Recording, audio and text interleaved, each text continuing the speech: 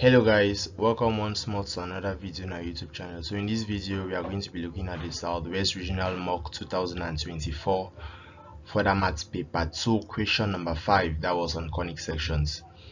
Credits to Grace from Lycée Bilenge Limbe, who actually reached out to me from YouTube here asking me to analyze a question. So thank you once more, Grace, for reaching out to me. So let's get started.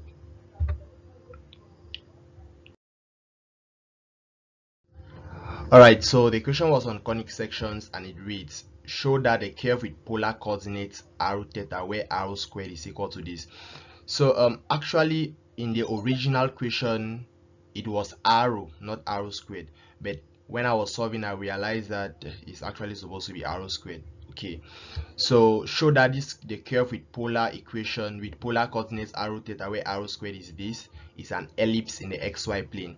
Find the eccentricity of the ellipse. B. Show that the point 3 cos theta 2 sin theta lies on E. Also, find the equation of the normal to E at the point P. Given that the normal at P on E meets the coordinate axis at the points A and B. C. Show that when theta is pi on 4, the area of the triangle AOB is 25 on 24 square units. So guys, if you're battling with conics, I think this video is for you. Okay, make sure you like the video, you share the video with your friends as you watch. Also comment.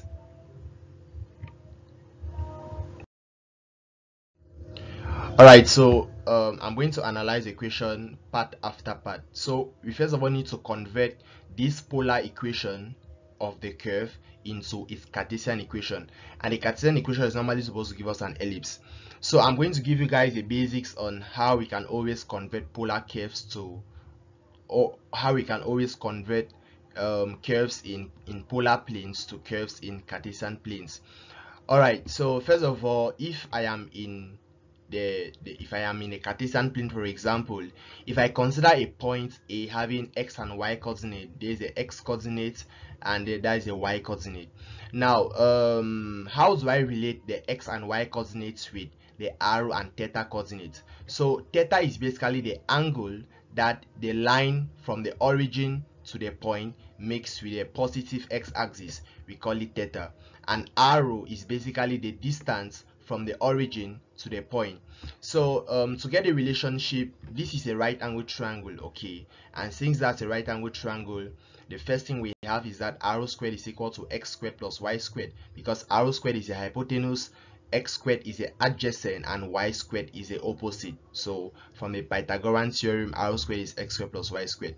If I take sin theta will give me opposite, which is y, divided by hypotenuse, which is r. And if I take cos theta will give me adjacent, which is x, divided by the hypotenuse, which is r. So from those two things we get r to be x to be r cos theta and y to be r sin theta. So these are the basic things you are going to be using to convert this equation in the polar plane to the equation in the Cartesian plane. But anyways, how does an ellipse looks like? So in the Cartesian plane, an ellipse has standard equation x squared on a squared plus y squared on b squared equal to 1, and the center of this ellipse is 0, 0. That's why we call it the standard equation. There's also a general equation where the center is not 0, 0. The center is actually given. So here is a standard equation of an ellipse. Okay, in subsequent videos I'm going to show you how like the general equation of an ellipse, how does it look like. Alright, so this standard equation, we are just taking the standard equation where the center of the ellipse is at 0, 0. Okay, now what about the eccentricity? The eccentricity of an ellipse follows the formula a squared into 1 minus e squared equal to b squared.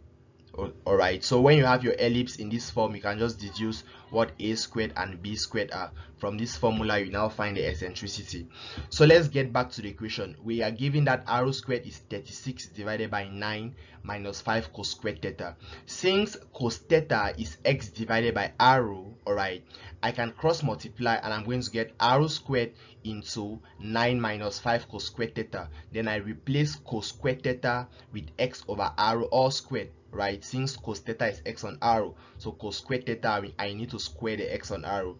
So doing that, I basically have, when I cross multiply, I get arrow squared times the denominator, but replacing cos theta with x on arrow, we also need to square, then we equate the result to 36.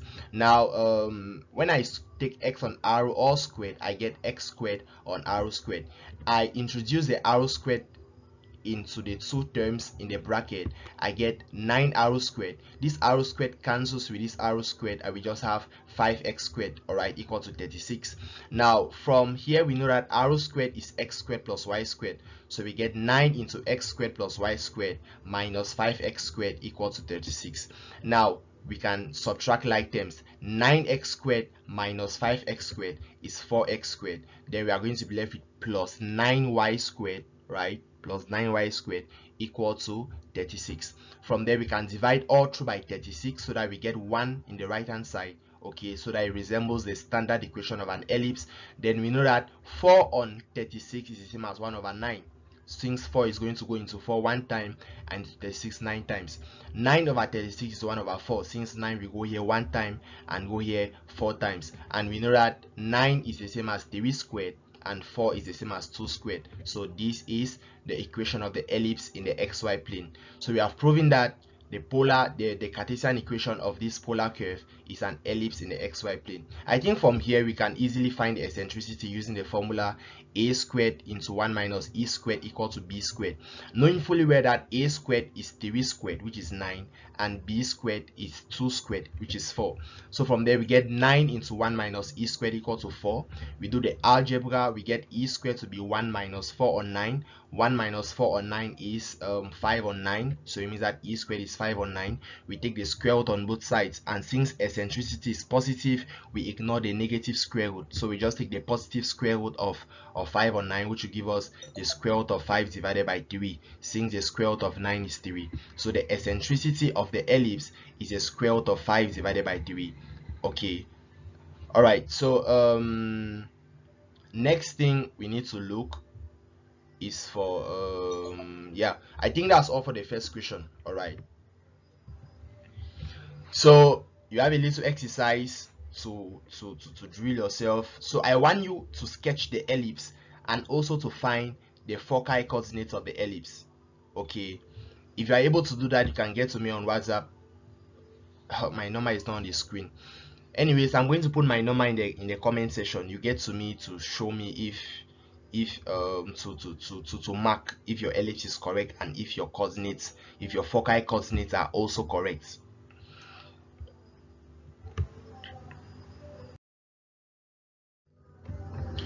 All right, the B part says we should show that the point P with coordinates 3 cos theta and 2 sin theta lies on the ellipse E, and we should find the equation of the normal to the ellipse at the point P. Okay, so first of all, I will try to give you the equation of the normal. So the equation of the normal at the point CD is a line y minus d, that is y minus the y coordinate of the point, to be equal to the gradient of the normal into x minus the x coordinate of the point. Okay, so this is a normal at a point. Now how do I find the gradient of the normal? So first of all, this m, okay, m is a derivative at the point CD, where m is actually the gradient of the normal. So m1, which is a gradient of m is a gradient of the tangent, okay, and we know that the tangent and the normal are perpendicular, so the product of their gradient should give you -1. That's why the gradient of the normal is -1 over the gradient of the tangent, okay, and this m here is a gradient of the tangent, and the gradient of the tangent is the derivative at the point. All right, so let's go back to solving the first part of the equation, which is asking us to show that this point lies on the curve, on the ellipse. So first of all, I'm just going to take a general note. Oh, this is supposed to be CD. So from a general note, the point CD,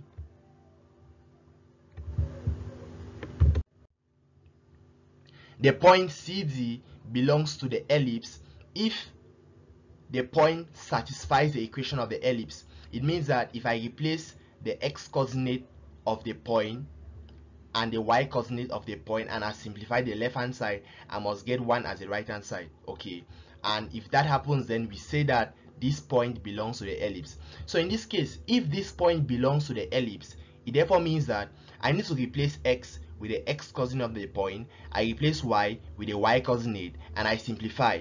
If I get 1 as my answer, it means that it actually belongs. Okay, let us replace. I'm going to replace x with 3 cos theta with square. I replace y with 2 sin theta with square.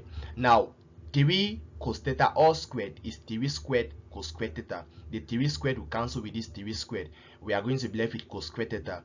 2 sin theta all squared is 2 squared sin squared theta. The 2 squared will cancel with this 2 squared, and we are going to be left with sin squared theta. And we know that cos squared theta plus sin squared theta is equal to 1. And with this, it suffices for us to conclude that this point belongs to the ellipse.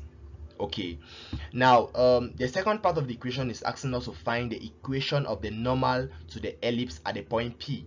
So we already have the formula to find the normal at the point, and we are just lacking. We have d is the y coordinate, which is 2 sin theta, and c is the x coordinate, which is 3 cos theta. So all we need is m1, but to get m1 we must get m. And what is m? The derivative at the point P. So I need to differentiate the equation of my ellipse. So I'm going to come back with this was the equation we had. Okay, though you can still differentiate this one, but I prefer to differentiate this one. All right, because it is from this equation when we divided all through by 36 that we got this equation. So if I differentiate this equation with respect to x, I will differentiate every term with respect to x, and I introduce the operations involved. So when I differentiate 4x squared with respect to x, I get 8x. When I differentiate 9y squared with respect to x, I get 9y dy by dx, since y is not in terms of x. That's implicit differentiation. Anyways, doing that, we get 8x plus we have 18y, not 9y, 18y, because the 2 we need to drop down to meet the 9 to get 18. So we get 18y, then we need to add dy by dx. Here we actually did 8x dx by dx, but the x by dx is 1, right? That's why we just write 8x. Here we now have 18y dy by dx. Once we differentiate 36, we get 0. From there, we can make dy by dx a subject. We are going to get negative 4x divided by 9y. Now we know that the derivative at the point P is actually the gradient of the tangent, which is m. From there, we are going to get m1 directly. So the derivative at the point P, I need to replace the x coordinate and the y. I need to replace x and y with the x and y coordinate of the point P. So we get negative 4 over 9. In the place of x, I replace 3 cos theta, since it's the x coordinate of the point P. In the place of y, I replace with 2 sin theta, since it is the y coordinate of the point P. Simplifying, we get that our m, which is the derivative at the point, is negative 2/3 times cos theta divided by sin theta. So what is negative 1 over m is our m1. So if I take negative 1 divided by this quantity, if you do your algebra, you're going to get 3 divided by 2. The negatives are going to cancel, and then we just need to invert. So the denominator goes to the numerator, and the numerator goes to the denominator.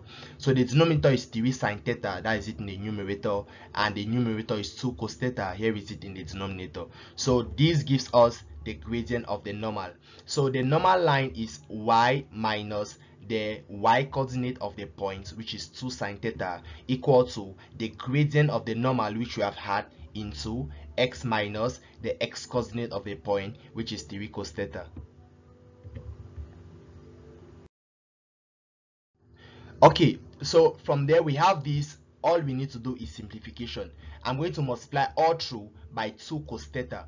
I multiply y with 2 cos theta, I get 2y cos theta. I multiply 2 sin theta with 2 cos theta, I get 4 sin theta cos theta. Now we are going to be left with 3 sin theta into x minus 3 cos theta. We also multiply everything on the right hand side with 3 sin theta. We multiply with x, we get 3x sin theta. We multiply with 3 cos theta, we get 9 sin theta cos theta. Now I need to carry this 4 sin theta cos theta to the right hand side. Okay, and I'll be adding, and adding it to negative 9 is the same as taking it minus 9 sine theta cos theta. 4 sine theta cos theta minus 9 sine theta cos theta is negative 5 sine theta cos theta. Also, I'm going to bring 3x sine theta to the left hand side, so I simplify and I get that the equation of the normal to the curve at the point P is given by 2y cos theta minus 3x sine theta equal to negative 5 sine theta cos theta.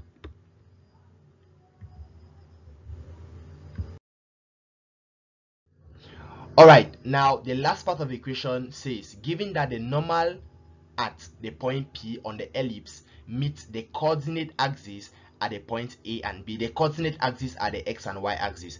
We have to show that if we take theta to be 45 degrees or pi on 4, the area of the triangle AOB is 25 on 24 square units. Okay, so first of all, we are going to begin by finding the coordinates of A and the coordinates of B. Then we do a little illustration on the xy plane and see the triangle, and then we find the area. All right, so we know that if you're getting, first of all, we are getting a coordinate axis, so we are going to find the coordinates of A and B. So if you're getting the x-axis, then y is 0. Okay, so if we replace y to be 0 here, we are going to get negative 3x sine theta to be negative 5 sine theta cos theta. We divide both sides by negative 3 sine theta, and we get our x to be 5 on 3 times cos theta. So we can assume that maybe when you're getting the x-axis, then that is a point A. We could also assume that is a point B. Since the equation did not tell us what A and B are, basically we just know that A and B are the points where the normal gets the coordinate axis. So we could attribute A to when it is getting the x-axis or when it's getting the y-axis. We are still going to have the same area at the end of the day. So I can just call the point A to be the point when the normal is getting the x-axis. So the x-coordinate of A is what we have found, and the y-coordinate is 0 since it is getting the x-axis. Now when the normal is getting the when P, sorry, it's not P, when E not P, okay, because it is the ellipse that is getting. So when E gets the y-axis, then x is 0. So when you're getting a y-axis, it means that x is 0. We need to get your y-coordinate since we know your x-coordinate already. So we are going to have 2y cos theta equal to negative 5 sine theta cos theta. We divide both sides by 2 and we get our y to be negative 5 on 2 times sine theta. So the point B, the x-coordinate is 0 since you're getting the y-axis, and the y-coordinate is negative 5 on 2 sine theta. Now let us indicate these points on the xy plane. So if you consider the xy plane, now let's start with the point B. The point B is on the y-axis and it is negative 5 sine theta. Okay, so since theta is pi on 4, all right, then sine theta will be positive. It therefore means that negative 5 on 2 sine theta will automatically be negative since you are multiplying a negative number and a positive function since theta is pi on 4. So it means that we are going to have something here that is on the y-axis since x is 0, but it's going to be totally negative, that is below the y-axis, below the x-axis. So we have negative 5 on 2 sine theta.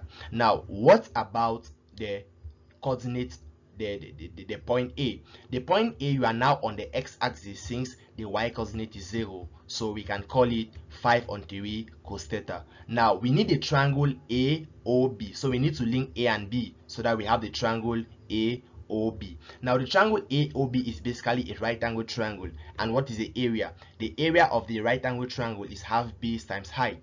The base is the distance from O to A, and the height is the distance from O to B. Remember I said distance, so we just take the positive, we don't consider the negative since we are finding area. Okay, area is a scalar quantity, so it has magnitude, it has no direction, and magnitude is always positive, so we ignore the negative sign. All right, so the area is half the base of the triangle is in fact we can consider anyone to be the base. Maybe the base could be 5 on 2 sine theta, or the height, where we know that multiplication is commutative. A times B is the same as B times A. So we have half times 5 on 3 cos theta times 5 on 2 sine theta. When we simplify, we get 25, because 5 times 5 is 25, 2 times 3 is 6, 6 times 2 is 12, so we get 25 divided by 12 cos theta sin theta. This is a value of the area in terms of theta, but we have been told that we need to take theta as pi ln 4. Once we take theta as pi ln 4, we just need to find cos pi ln 4 and sin pi ln 4. But cos pi ln 4 times sin pi ln 4 is half, okay, because there is a problem here. Here is supposed to be 12, not 24. Okay, here is supposed to be 12. Yes. Cos pi ln 4 is 1 on root 2. Sin pi ln 4 is 1 on root 2. 1 on root 2 times 1 on root 2 is equal to 1 over 2. And when you multiply 25 on 12 by 1 divided by 2, you get, oh, again, the 1 divided by 2 is not there again. Sorry for the error. So the final answer will just give us the 25 divided by 12.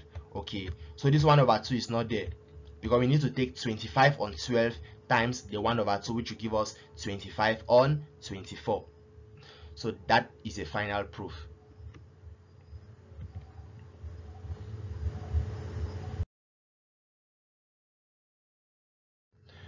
Alright, thank you guys for watching. Make sure you like the video, share the video, comment, and also subscribe to the channel. See you guys in the next video. And if you have any problems to propose to me, you can always send a question to me on WhatsApp if you need a video solution. I'm going to try my best to explain and upload the video and give the credits to you. Thank you guys once more for watching, and very important, make sure you share the video. Okay, see you in the next video.